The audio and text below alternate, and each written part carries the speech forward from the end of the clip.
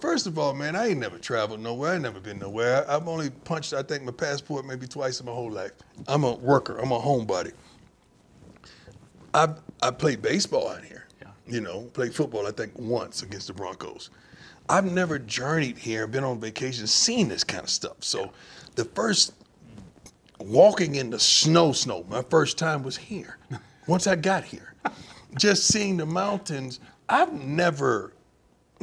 Right. Honestly, never. I never wanted to vacation on this side of the country. I'm a Florida boy who lives in Texas. So, but seeing this and getting the opportunity to go to Vail, Yeah. and the views on the way there, I'm like, you got to be kidding me. So you mean to tell me, Lord, I've missed all this time?